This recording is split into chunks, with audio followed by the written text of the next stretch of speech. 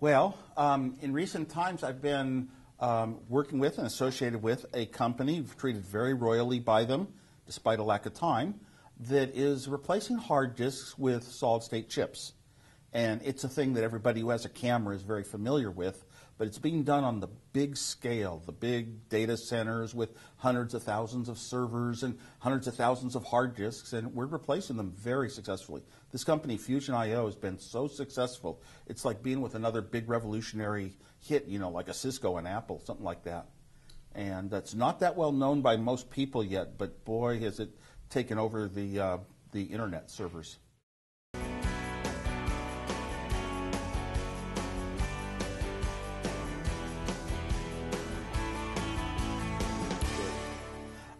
I just grew up, you know, I get different characteristics that I say, my father really gave me these and my mother gave me those. And my mother said, always treat life nicely, have a sense of humor, play with things, you know. And I don't know, something struck me that jokes, I liked laughing. And I thought, I did a lot of internal thinking because I was very shy when I grew up. And I thought, you know, if life's all about happiness, how much are you going to smile versus how much you're going to frown? Let's do a lot of, you know, build a lot of fun into work. So whenever I did work, I always made sure that I had breaks for fun, or I could put in a little joke or laugh about it. It's like, you know, putting an Easter egg into a program. A lot of programmers want to do that, and the companies say, no, you can't. But it's that kind of little joy. You're almost playing with the system a little bit in a lot of times. But I'm convinced that a little bit of trying to misbehave, go beyond the boundaries that you're supposed to be able to get to, that leads to creative thinking.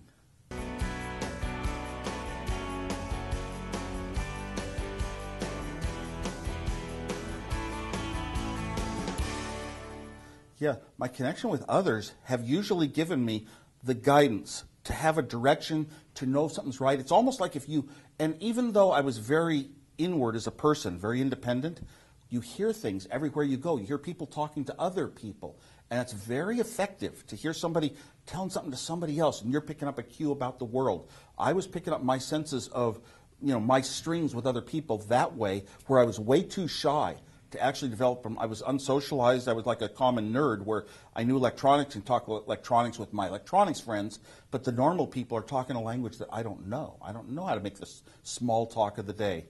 I certainly had a lot of good input when I was young. I discovered books and magazines. I was a good book reader in school and articles. And when I got interested, when I had an interest in electronics, anything, be it get a ham radio license, my father was an electrical engineer, and he would help me, but he didn't push me. He was there to work with me as a partner. I had a brother and a sister, and they didn't turn into engineers. He didn't make us be engineers, but I wanted to do science fair projects involving electronics, and he was there to, but I don't know how this works. He would teach me how a little relay can make a decision, you know, about a group of switches, be equivalent to a group of switches. Oh, all right, I can build this project for the atomic structure out of relays, and you know, and he helped me build long projects that took a long time to build. So when you do that, when you're in elementary school and you're building projects that take dozens or even hundreds of hours, I mean, with hundreds and hundreds of different parts for a computer that plays tic-tac-toe, for example, you get the experience in life to work on long projects. But the main mentor was my dad. Later on in school, I was very lucky that one teacher saw that I was too brilliant for his electronics class, and he arranged for me to program computers at a local company. And I went down there, and an engineer would work with me and tell me how to feed them in and all the steps, and I had a programming manual and wrote my first programs. And you know, so it was lucky that a company was willing to allow a young high school student to come in, supervised by an engineer, and use their computer. We didn't have computers in high school. So that was kind of a collaboration of business and education that you rarely find. Plus, the teacher was really smart enough to try to get those connections to get students outside of school when the school wasn't enough for their own interests. And obviously, you know, we come up through Apple. I wouldn't have done, you know, I worked on project after project after project, and largely it was with Steve Jobs and just my own self wanting to seeing a Pong game in a bowling alley, wanting to build one. Steve Jobs getting a job at Atari, and then we got to design Breakout, and then Steve and I saw this ARPANET, a terminal, talking on the ARPANET. Oh my God, I have to have it. Well, I had no money. Steve had no money. when you have no money, no savings account, no rich relatives, nobody could loan you money, I mean, you've got to go home and build it out of parts that are basically free. You've just got to find a way to do it. So, really my education, my evolving along technical designs was enhanced because I'm just doing it with one close friend maybe, you know, or somebody to show off to. But in the end, when I have it, I can show it off to the world. And I was collaborating with the world in a sense because that was my motivation. This project I'm working on is me. I've got to make it so special and think of things that other humans wouldn't even think of. I put myself through games because and none of it had any dollar value. It was just they were all fun or interesting or, you know, amazing. And I wanted a computer in my life someday. So the Homebrew Computer Club was the biggest collaboration of all. 500 people talking about how we were going to change society and have instant communication, leave a message, and 100 people could read it off of another computer, you know, over modems. And people were talking about education where a student gets some questions, types in answers, and then gets told if they're right or wrong instantly. So their mind learns it much quicker than having to come back to school and find out if they're right or wrong. And we're talking about so many incredible things these computers were going to do. It grabbed me. I was too shy to raise my hand and talk. But boy, did I listen and pick up this instinct for we're on top of a revolution. And my part was technical skills.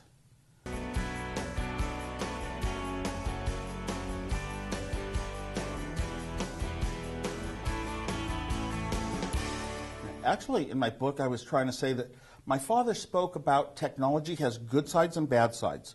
You know, you might discover more about the atom, and you might create the atomic bomb. You might, you know, so there's ways to look at things. Obviously, in our time frame, computers, but they addict the kids to it.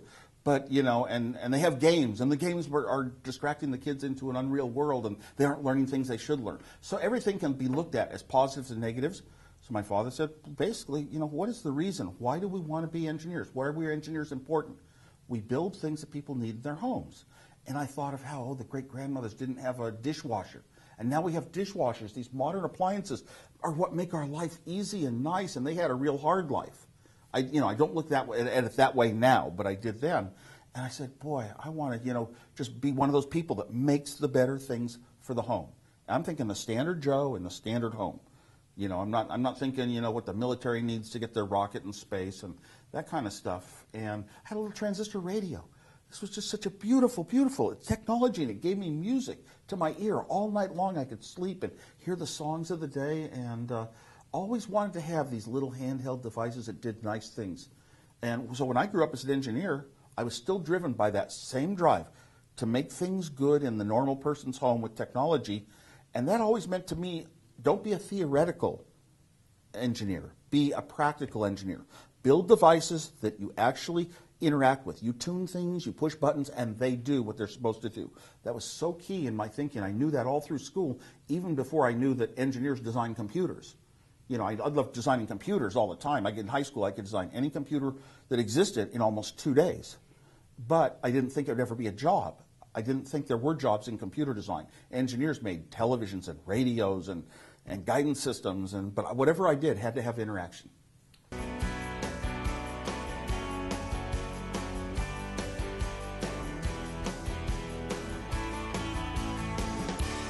Cell phones, even if it was just dumb phones that just made phone calls, my gosh. It used to be in the old days, you had a powerful AM radio transmitter, 50,000 watts was the most powerful, and you could hear signals from across the country maybe.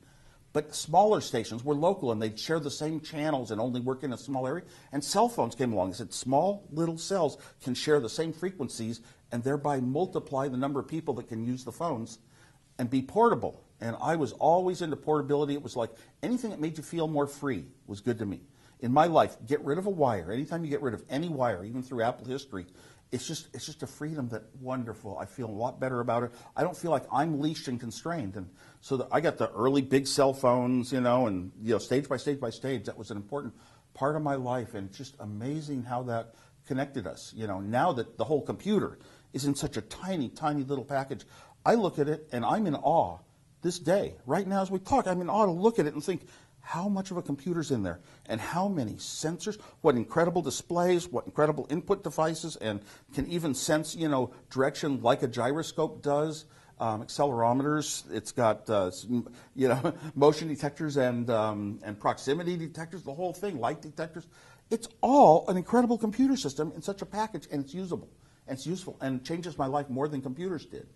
So I'm even going to say that really, and although, these smartphones that did all the internet and the email and the browsing and this kind of stuff existed, really the iPhone is the first one that really changed that world and really said, here is an internet device for the pocket done the right way. It's not overblown in some ways, and we really understand how a person needs to use it.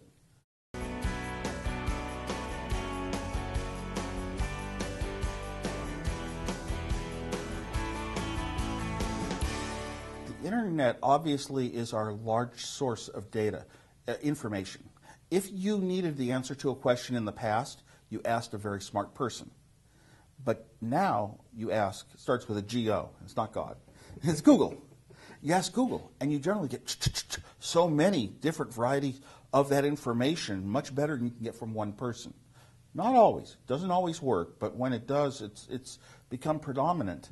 So the internet is almost our closest friend, our biggest trusted, our future. Our future depends upon information. Our work depends upon information. Talk to somebody doing any kind of engineering that isn't going on the internet, checking out chips, specs, this and that. You do it all that way now. It's because it's so much preferable and so much easier than trying to have a lot of books that were never up to date because they have to go through a huge printing process, lots of atoms moving through on pages of paper to make the book. It can't be updated instantly. Everything on the internet is instantly updated. If there's corrections that are needed, the corrections are made instantly.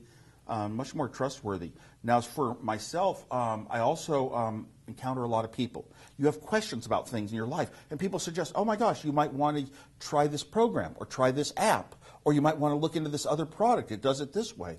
And you instantly, I used to be very shy.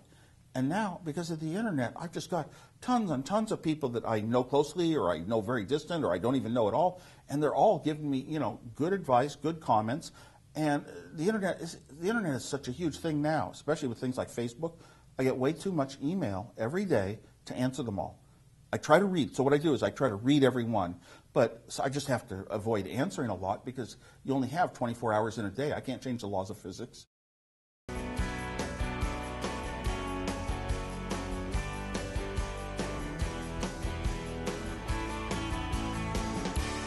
Well, Facebook, I don't know if it's 1 in every 12 or 1 in every 2 people has a Facebook account, but I can't be an expert on Facebook exactly. I can't ever use Facebook the way it's intended to be used. And Facebook is today's modern creative person outlet.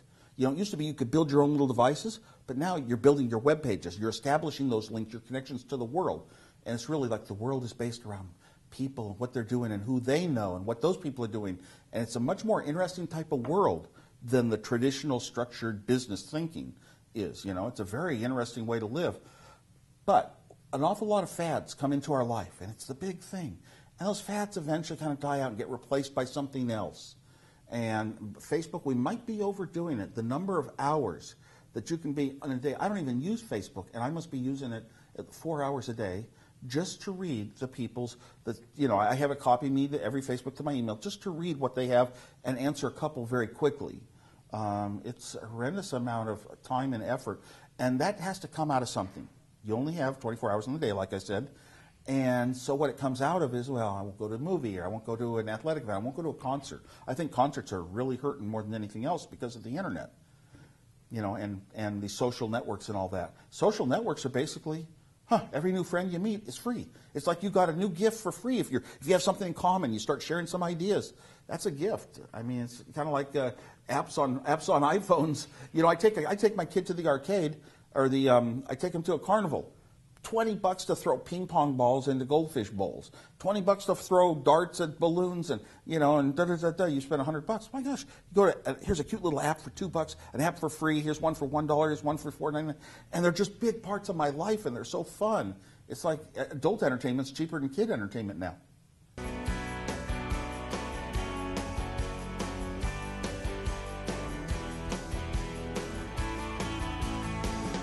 Now, I did have an idea once that we could change the paradigm. The paradigm of school is a teacher talks to a class, and then at a certain point in time, the class takes a test. The presentation is fixed out of the teacher's mouth. The test is a variable. Your grade is a variable. And maybe you could reverse that. What if you had, when I taught, I found one person can never fail as a teacher if they care.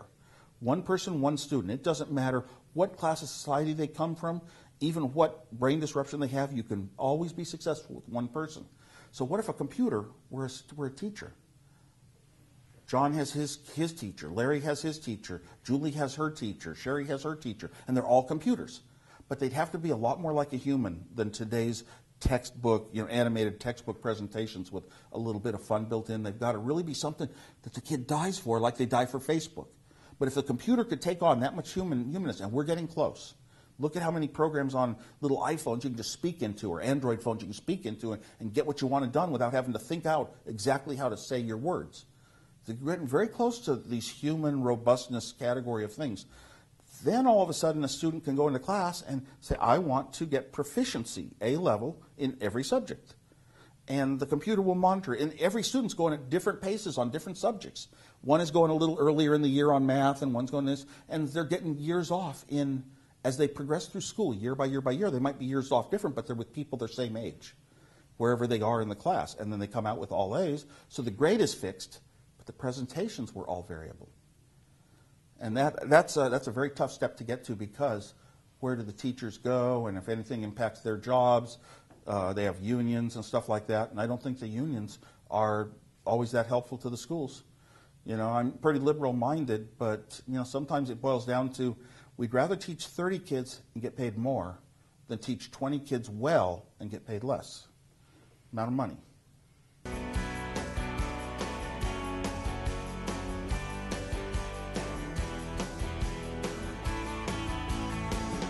Aside from being an engineer, a part of what I thought out was, well, you want to be known as a good person. A good person takes care of others. Kind of like family thing, kind of like the way Hewlett-Packard took care of everyone during the recession when they just gave them some, one day every 2 weeks off. And I don't know, I care about the people who don't have so much. I don't know why it gets to me. I've never been one of those people. I was so lucky I didn't even have to worry about what am I going to do for a job after I get out of college. I always knew. So, but I care about those who don't have what I had, and I try to give and help anytime I can. And I really think it's one of the most important things you can do is when it's person to person. You're helping somebody person to person. Not you wrote a book and it helped a bunch of people, or you wrote a program that helped a bunch of people, but you actually helped one little kid tie his shoe and let him know that other people in the world are good. And I try to be in that position as much as I can. I don't know why. And I really admire others that are that way, and I run into them.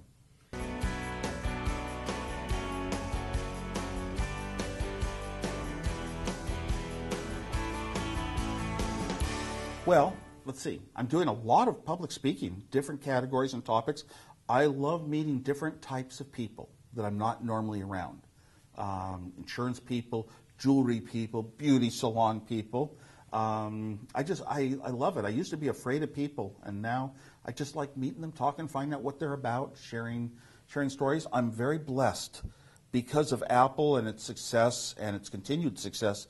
People always hold me in some kind of very high esteem, and I was a pure engineer. When we started the company, I wouldn't run the company. I'd only stay in the laboratory, soldering iron, writing code, and a lot of people respect that. So they always are very nice and friendly to me. Carry a lot of goodwill, and that's very fortunate. It gets me into things like TV shows you could never imagine being on. Dancing with the Stars. I was on Big Bang Theory. So I sometimes think, how could I ever be so lucky? But then I might be eating breakfast in an IHOP, and I'm sitting there thinking, not good tasting pancakes and sausages and whatever, and I'm in this nice little building. I am just so lucky to be here right now. I think that frequently, too, when I'm in small concerts, hearing music. Music was an important part of my growing up because in high school they taught us how to listen to songs and try to analyze them like poetry. And there were messages in songs that I never would have caught reading words. I wasn't that much into literature, and it just stunned me. And I started listening. I got into Bob Dylan in some early years, and his words were just so incredible. How could a human being write words like this? And I used a lot of them as little guides in my life. And sometimes when I come across something in life, how do I handle it? Here's my philosophy. I can sometimes relate it to a certain phrase in a song that applies here. And music's been so important. So I could be in a small little club. I love going to the small little music bars up in San Francisco where the Tiny Unknown groups play. And I go there about once a week with my wife, and you could just be sitting there, and and I'm not a drinker, but a glass of wine sometimes helps. And it could just be you're just in heaven, hearing this music that you never ever, it's not the big well-known stuff necessarily, but it's just beautiful to the ear.